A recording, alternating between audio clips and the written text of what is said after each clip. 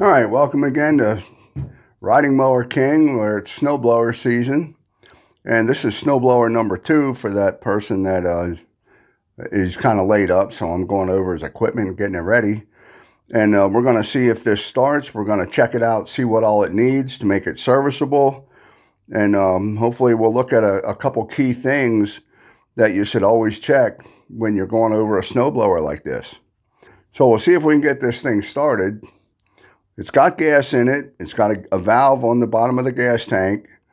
So we're going to see what happens here. And I did already check the oil when I first brought it in the garage. Okay, well, the gas has been turned on already. And we'll set the choke here. Put the throttle up. Hit the primer a few times and it's going to magically just start up.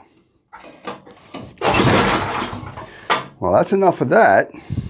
Now, I was told the electric start works. It probably works about like it did on the last one, where it worked after I worked on it.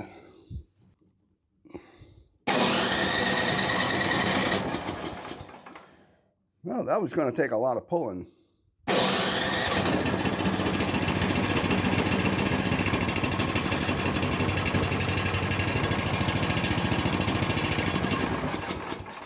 Well, it's running. It starts, but it doesn't quite sound right. I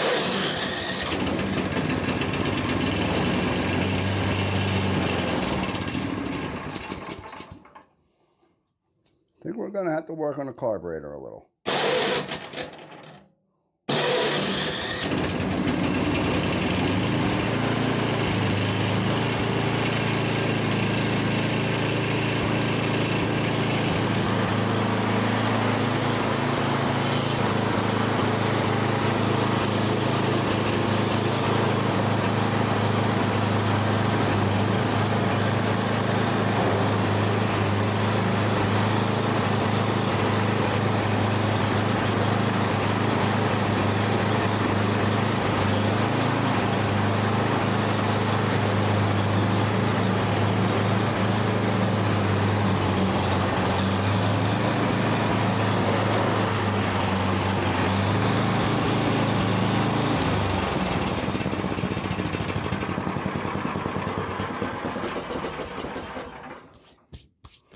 Well, it does work.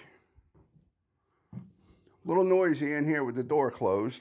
Seems like I think we're going to take the bowl off the carburetor. Seems to have a little bit of issue there. It kept wanting to die out. Like the main jet might be a little clogged up. Maybe there's some stuff laying in the bottom of the fuel bowl that shouldn't be there.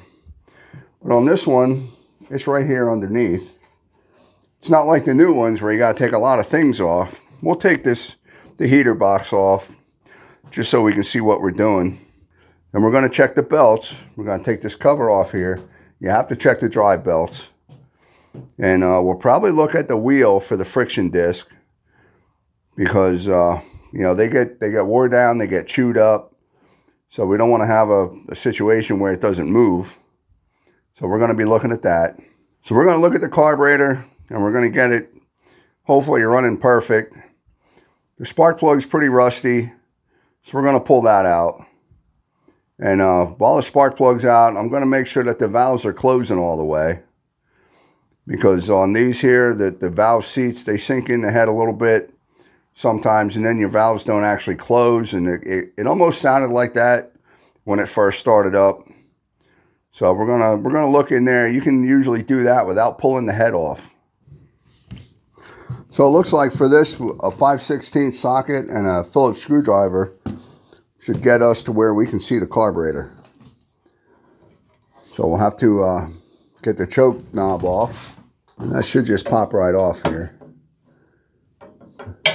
Screwdriver would actually be better to get behind here. There we go. We got the choke knob off. So this one here, we got this wire. It actually has a connector there on the other end. This is a kill wire. This won't make it run, but this will keep it from running. That's why you have to have a key in. If you don't connect this wire back up, you don't need to put the key in. But I believe this key is a safety feature because if this is sitting in your garage, a kid could figure out how to start this thing. So they make it so it needs a key, so that if this is hooked up correctly and you don't have the key in there, it's not going to start no matter what anybody does. So you always want to make sure that you hook this wire back up if there's any chance of a child coming into your garage. Whether it's the neighbor, grandchild that visits once a year, but that's what that's for. Well, right here, the carburetor looks pretty dirty in there, but that's on the outside, so that's really not going to affect the way it runs on the outside. So let's get this bowl off of here. And the size of this bolt head usually is a 1/2 inch. Well, the gas looks clean. It looks clear. But what you really want to look for is to see that you only have one liquid coming out of there, not that your ethanol gasoline has separated. Well, that doesn't look particularly bad. We're still going to clean it, but that doesn't look real bad. Sometimes you can save the gasket on these. Sometimes it just comes apart.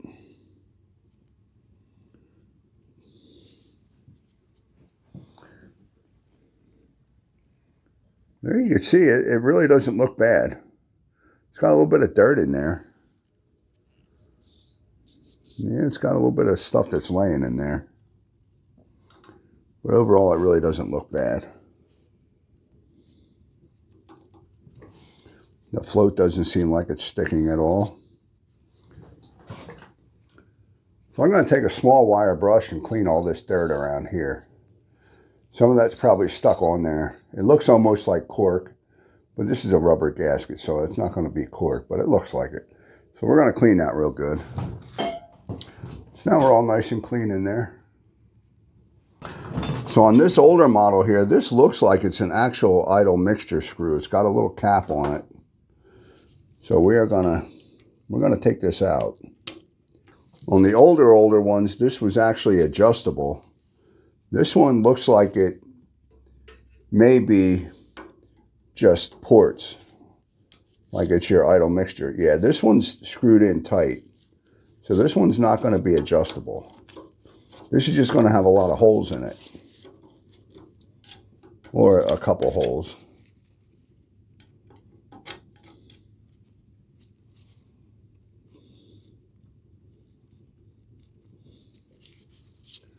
Yeah, this one is really just a port or a jet.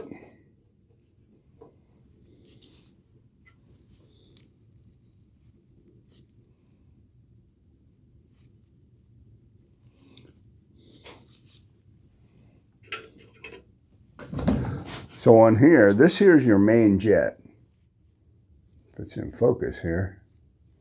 This here is your main jet, this hole in the center. That's the gas comes through there for full throttle, and idle still comes through there, but very little. This hole right here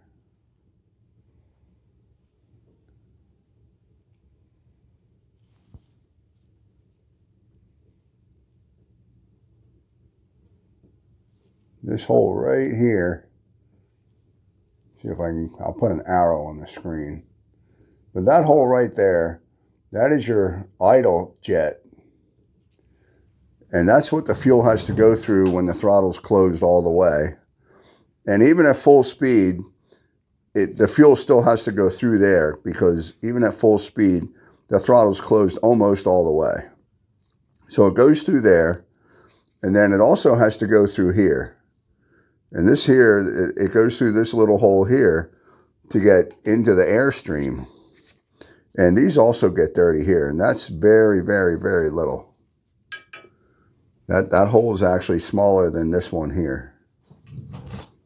Now for this little one, and the big one in the center, these torch tip cleaners are really the ticket. You just got to get the right one.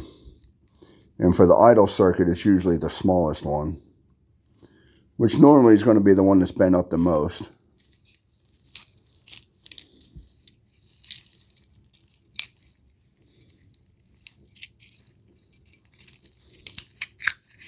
So this here should be the smallest one.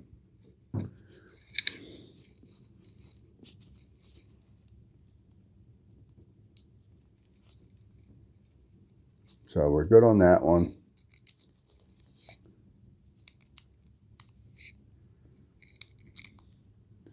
And this one down in here, this is a pretty big hole. This one isn't a problem on this.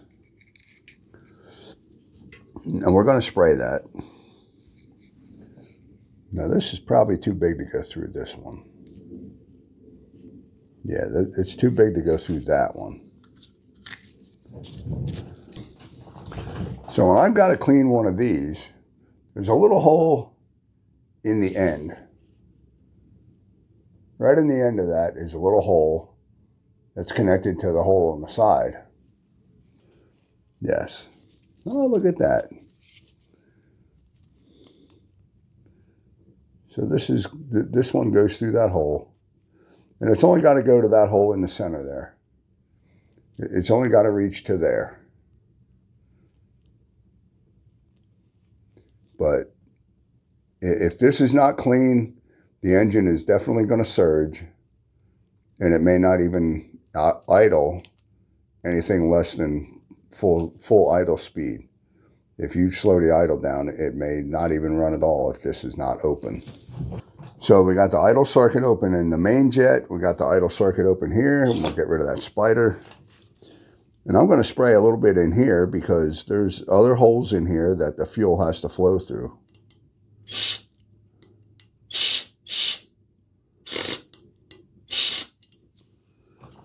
So hopefully that takes care of that. If it doesn't, then we blow some air through there.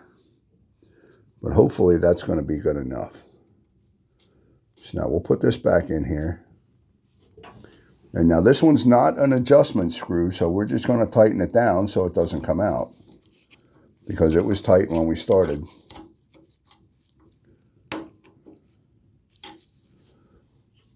And now we're going to spray a little carb cleaner through our main jet. So we're going to block the other side. First we're going to find the idle jet. There we go. Right in here.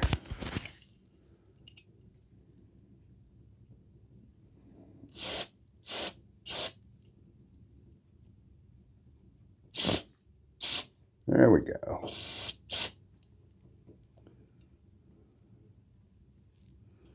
So now we're going to put this all back together. Now the bottom of this bowl has two different levels. And your float is low on one side and high on the other. So put this part here, the high part on the inside, put that where your pivot is, back where your needle valve is, and put this part here where the float hangs down lower. And in this case, it would be this way. Then you want to make sure that it's up all the way, that it's square, so you can screw this little brass fitting back in here without it getting cross-threaded, because that would be a big problem.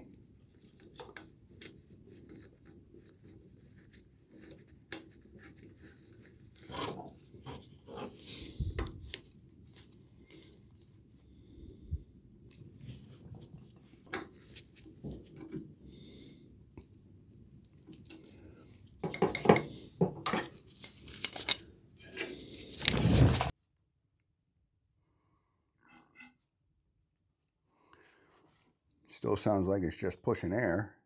I have to let it fill up the carburetor.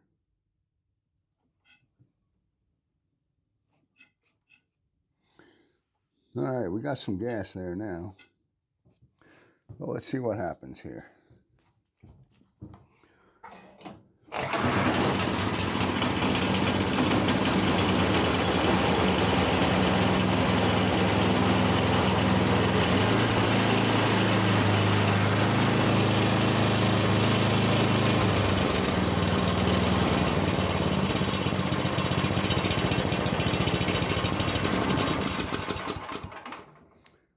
It didn't want to rev up. It's still cold yet.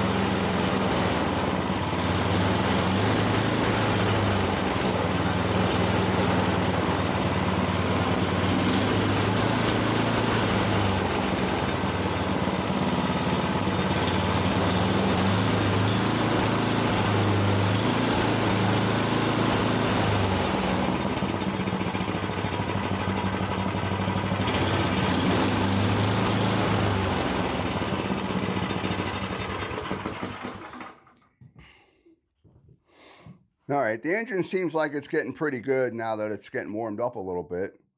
So I think we're going to leave that alone. We're going to put the cover back on, and then we're going to pull out the spark plug later after it cools down. So next we're going to look at the belts. So now luckily when this was operating, it sounded pretty quiet. You could barely hear the auger going around. And that's a good sign because there's a bearing down there on the main shaft that goes to the front. And those bearings go bad on a regular basis. And that would be a big job. You have to separate the two sides of the snowblower. And that's a whole video itself to do that. So we're going to look at these belts. So here we can see this belt. This one runs the auger, the blower part in the front. And from what I can see, it looks pretty good. When these get older, they're missing all kinds of pieces. And, you know, they get to the point where they do actually break eventually. So if we engage this handle a little bit, that should take the brake off. Because the other end of this lever down here is a brake that goes against that pulley. So when you let go of the handle, that should stop really quick. So if we do that, we should be able to rotate this belt before it gets tight on both the pulleys. Just like that there. So we can rotate that around and we can look at another part of the belt.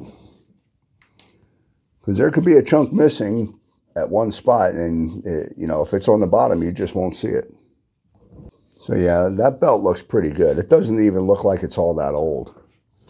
So I think we're going to be good on that one. And the other one is spring-loaded all the time. And even this belt actually looks pretty good. So he must have changed these in the last couple years.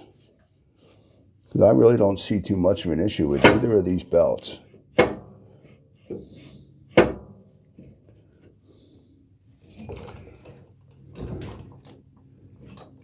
And from up here, I can actually see that drive wheel. So we don't even have to take the cover off. And that drive wheel looks like it's been changed already too, from what I can see up here. But right there is the drive wheel. Let's see here. If we can get this to cooperate a little bit. But that there is the drive wheel, and it looks like it's in pretty good shape. So that rides right against that pulley there. And the engine makes that pulley spin. It drives a belt, makes that pulley spin. And that wheel goes left to right. It goes from the center towards the outside on one side, and that's going to be forward. You get all the different speeds depending on where that tire, that rubber wheel is. And then for reverse, it goes past center to the other side. And then it of course, is going in the opposite direction because it's on the other side of that wheel. But that's what actually makes the wheels turn, is that rubber disc, rubber-coated disc, going against the face of that pulley. So we can put this cover back on here now, because everything in there looks pretty good. None of those pulleys are able to be lubricated. There's no grease fittings. They're all sealed bearings. So we're going to put this cover back on. So what we're going to look at now is the movement for the speed control. This one, not too bad. It's a little noisy. I think that's the spring. We're going to lube all that up. That's going to be quiet when we're done. But sometimes that handle is hard to move to change your speeds. So we're going to look at what causes that, and we're going to even lubricate this one a little bit while we're in there. So if your speed control is hard to move, this is the part you want to watch. So here we can see this is our friction disc. Well, this is the friction disc. This is the drive wheel. And we rotate these tires. We can see that wheel looks pretty good. There's no chunks missing out of it. It pretty much engages right away. This here actually moves. This tilts when you pull on the cable.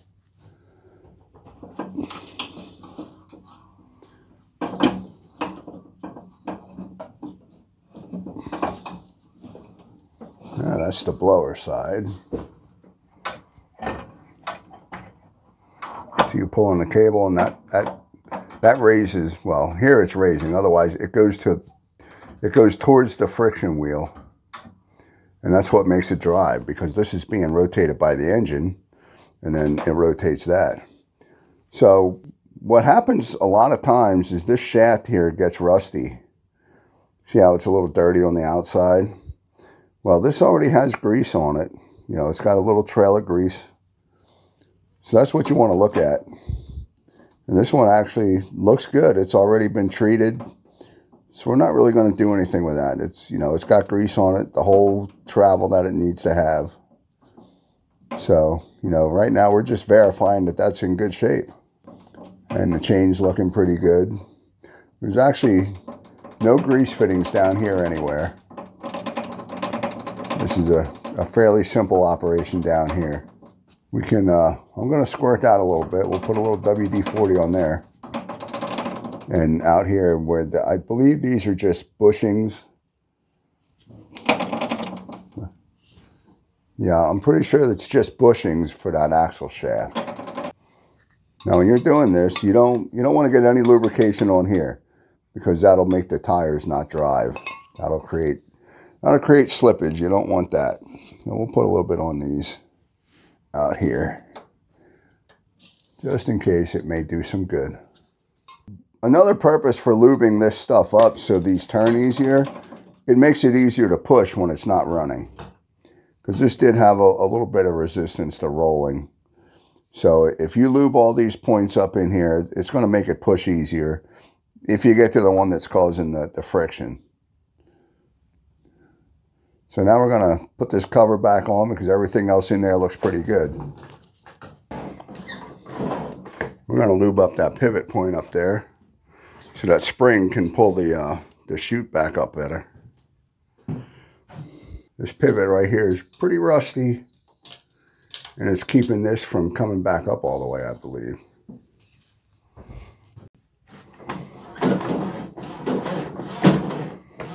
Yeah, now she's coming up all the way. Much better. A little bit of lubrication on these things makes a big difference. Now, we'll take that screw out, because there's a gear under here. I want to lube that up. Now we're going to look at this a little bit. It's not really a problem, but while it's in the shop here, we're going to lubricate it a little bit. So we're going to try to lubricate this pivot here and where the shaft goes through. Now for this stuff here, I want something a little bit thicker than WD-40. So I'm going to use chain lube. Penetrates, lubricates, extends chain and sprocket life. By Lucas. Not sponsored. So by using chain lube here, it's going to cling to the parts better.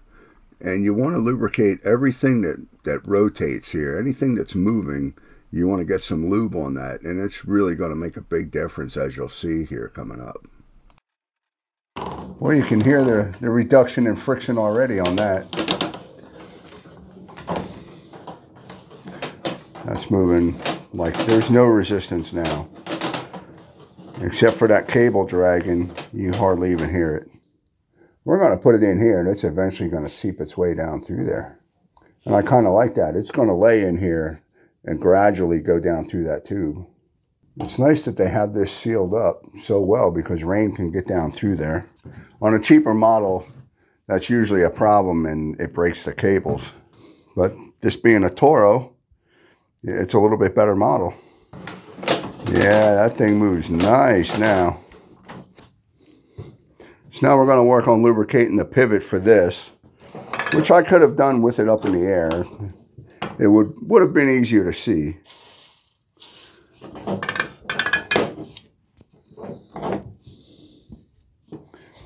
And we're going to, I think that popping sound is the end of this lever here. So we're going to put some right down on that.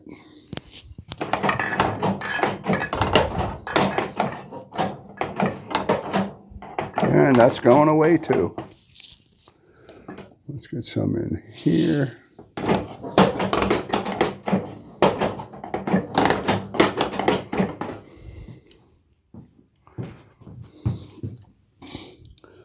a little bit on this, the bottom of that rod. Now up here at the operator station, you want to lubricate all these controls because it's going to cut down on fatigue while you're using the machine. And like I promised, we're going to pull this spark plug out.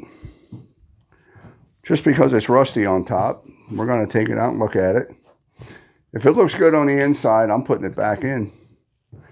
Because the rust really does not have anything to do with making spark.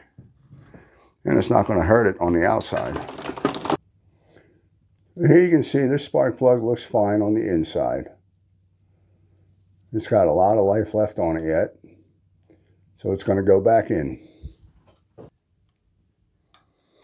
Alright, the intake looks pretty good. I think it's usually the exhaust one that has all the heat that causes the problem. There we go. Well, I stopped that the first time. It wasn't closed all the way. But now I can't spin it with the screwdriver. And, you know, I discovered that trick a long time ago. With the spark plug out on the flathead engine, you can see both the valves. Let's see if we can get that visual here. So on a flathead engine, that's the exhaust valve there.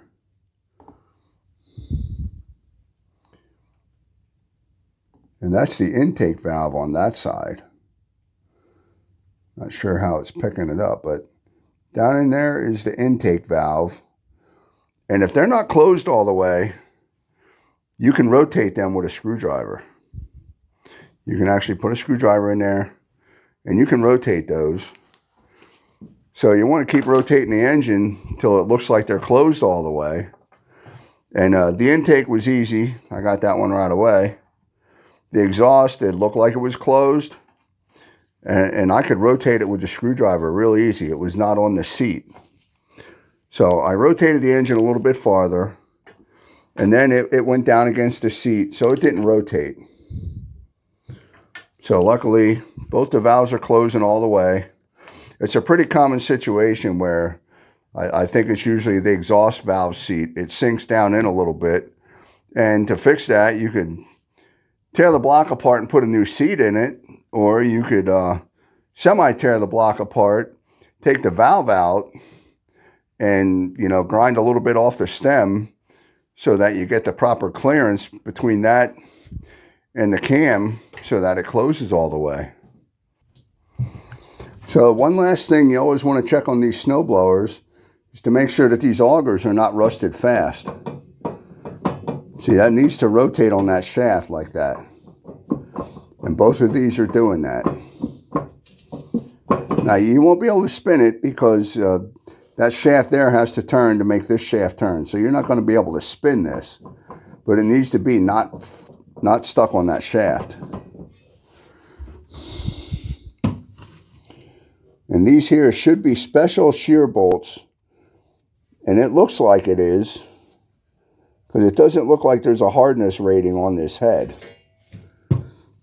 And, you know, this has a, yeah, I don't feel anything on there. It has a lock nut on there, a nylock nut, because you don't want that to vibrate loose and fall out. So it sure looks like those are shear bolts that are in there by looking at the markings. The owner may know one way or the other if they are for sure. It's really, really hard to tell with that. I guess I should take one out and look at it. So we're gonna pull this one out because it's easy to get.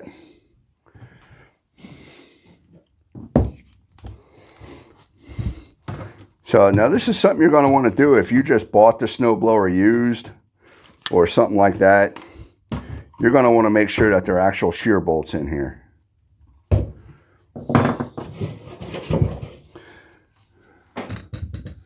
Because a lot of times people will just put regular bolts in here if they don't have shear bolts, or maybe they don't know any better. But the problem with putting regular bolts in here, if you get a rock or something jammed up in here, that this bolt proper shear bolts are designed to break so that you don't break the gearbox. And this is actually a regular bolt. It's a regular grade 5 bolt, not a shear bolt. So that's bad. That's not good. Should not be regular bolts in there.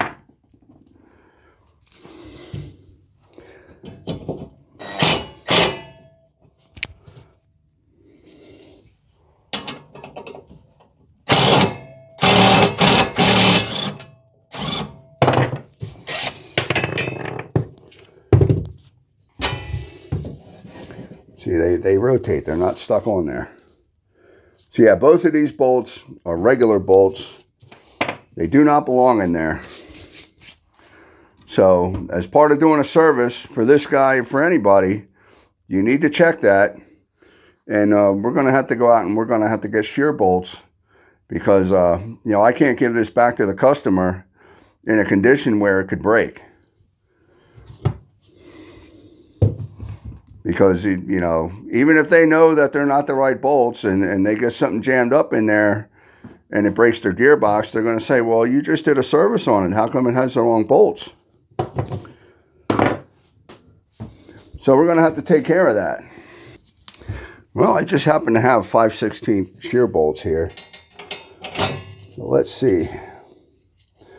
I do believe they're going to be the right ones.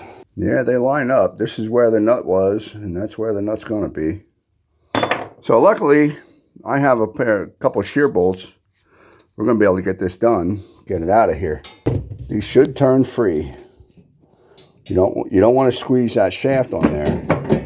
That should move back and forth like that, so that it's not locked onto that center shaft. So that's going to do it for our Toro snowblower service here. Luckily, it didn't really take too much. Couple shear bolts, a little carburetor cleaning, a lot of lubrication. Didn't need any belts, so this was an easy one, luckily for the customer. He didn't want to have to spend a whole lot of money on it, and I'm confident that it's going to work for him and not have any trouble. If you like these kind of videos, you know, like and subscribe. A subscribe really helps. Lets me know that people are actually watching these and that they appreciate what's going on here. You know, maybe the next snowblower video will get into more stuff. You know, that probably would be one of mine that I'd be getting ready to sell maybe. There'll be other ones coming and we're going to get into more things and, you know, hopefully can learn a lot more here. We'll see you in the next video.